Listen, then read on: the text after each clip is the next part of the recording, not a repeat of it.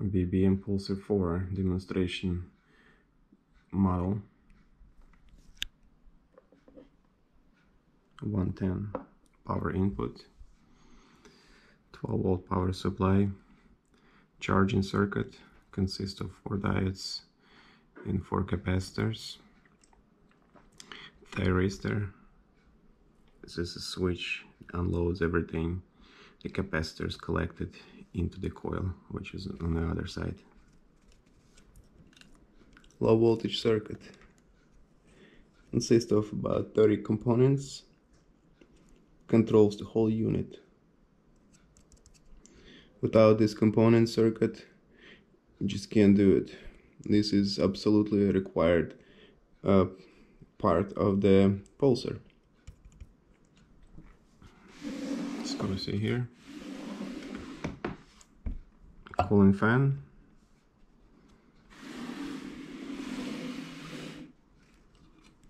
Obviously our coil. South pole indicator here.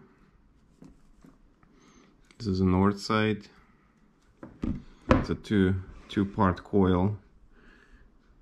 We have a rubberish silicone here, and then plastic, hard plastic here.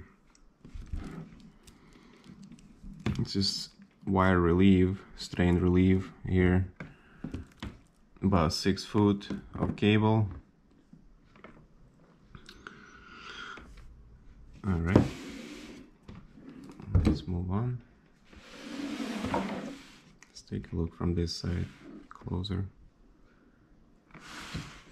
Back side of the printed circuit board. No components on the back. It's all through hole components. I made it so that everybody can build it, and it's easy to build. So let me show this circuit board here. Consists about 30 components or so.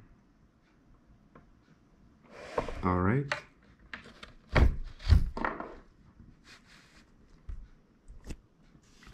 Well, let's see how it works now. If you guys see how it's built. Also, I have a Sota Instruments MP6 model here, and I'll do a quick test comparing the power outputs from both of these units. So let's go ahead and activate our Sota 0.6 Tesla unit. This is a classic unit, you guys. Everybody knows about this unit. Who doesn't know about this unit? Anyway, I tested, and it seems like north side is able to put out stronger pulse. So we're gonna test it out of the north side. Alright, so let's activate, turn it on. Here we are. It's pulsing. Just start to release the pulse. It's about to release another one. There we are. Pretty quiet in operation, actually. Alright, so I have my usual 2 stack of aluminum foils. They're 24 gram each. I use them quite a bit, so you see they're already been bent many times. I straighten them out and reuse them again. So let's place it on a coil and see what happens. Let's wait for it to release the pulse, and I'll hold this with my Sharpie. Here we are, you guys. It just released the pulse. Let's wait for another one. There was another pulse. So here we are. We got 2 pulses released into this stack of aluminum sheets, and that's what it did to it. Alright, let's leave it here and turn off the unit. By the way, it has a second option to pulse faster. This is the option that will pulse faster. You see how much faster, but at this option it's even weaker. You see, it's pulsing right now, but it's not bending anything. So at this position, the pulser becomes even weaker. You see, it didn't get bent or anything. Alright, so we'll turn off the unit and we'll move on to BBMPulser. I'll go ahead and turn it on. Just a second. Alright, you guys, I got it plugged into the power outlet, and let's test the power. So, the unit is currently pulsing, as we can hear. I don't know if you can see the pulse being released. Actually, another thing, by the way, the circuit has a thermal protection inside, and there is a thermal protection LED. This will start blinking anytime the unit goes into protection mode, or coil gets hot and goes into protection mode. This LED right here will start blinking. Alright, so as you can hear, it's already pulsing. So what I'm gonna do is I'll take my stack. This is the one that wasn't bent, and I'm gonna place it very quick and try to see what it does. So on the count 3, 1, 2, 3. And there we are. One single pulse. Look at that. One single pulse.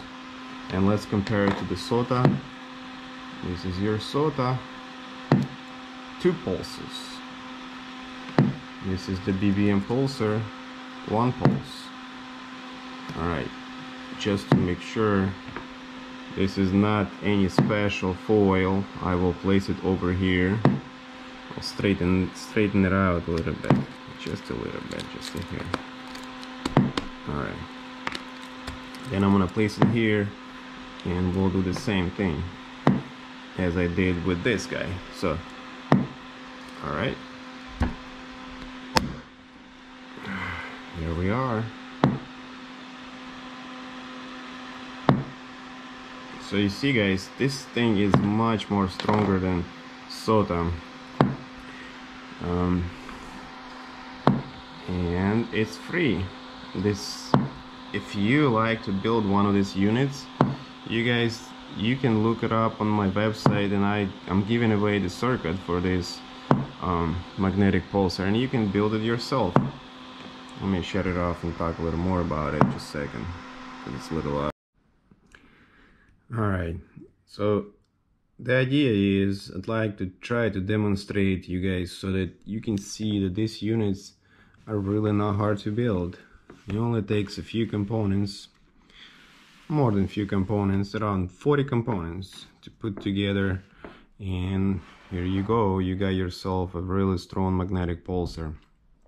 By the way, I don't know if you can get one of these online anywhere, because go ahead and find me one if you can, and send me a link down below, because I'm looking right now and I can't find anything that would be compared to this unit, 4 Tesla or so. And it's not the strong unit. I have much stronger units. I have 8 Tesla units, and I'm not gonna talk about those right now, but just saying that even a 4 Tesla, I can't find anything that's this strong. So this is an open source project. I am giving away the circuit for this unit. I'm giving away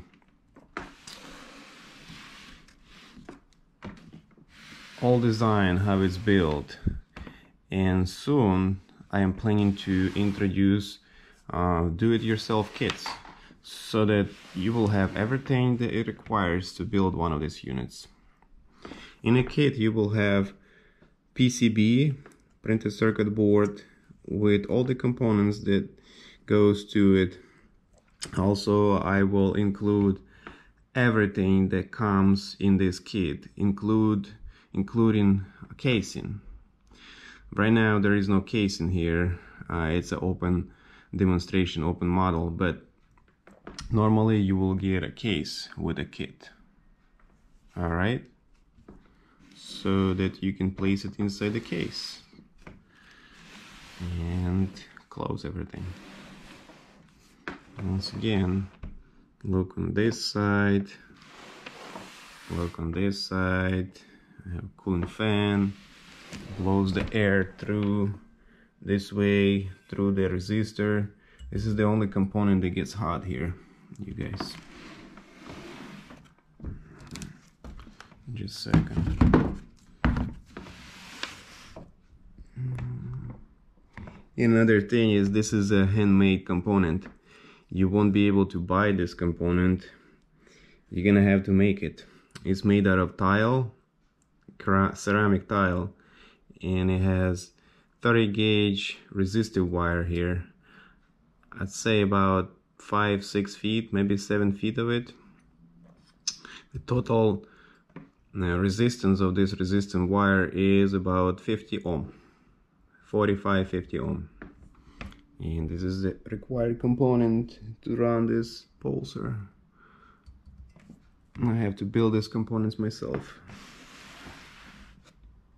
It's not special either, it's just a piece of tile wrapped with resistive wire, 30 gauge. Alright, you guys. Another look at the circuit, one more look, and charging circuit for the large capacitors. 1, 2, 3, 4 diodes, 1, 2, 3, 4 capacitors, and that's a charging circuit for the large 2 capacitors. They're here, 1, 2, and these 2 capacitors will store all the energy before it gets released into the coil. This coil here. All right, so last thing, pulser pulses about once every 3 seconds. Once pulse being released every 3 seconds, and power of the output is about 4 Tesla, 40,000 Gauss. All right, you guys. Another thing, circuit is available on my website. If you go to my website, BBMPulser.org, and then look around through the menu, you'll definitely gonna find. Also, there is a free giveaway going on for one of these build unit already built.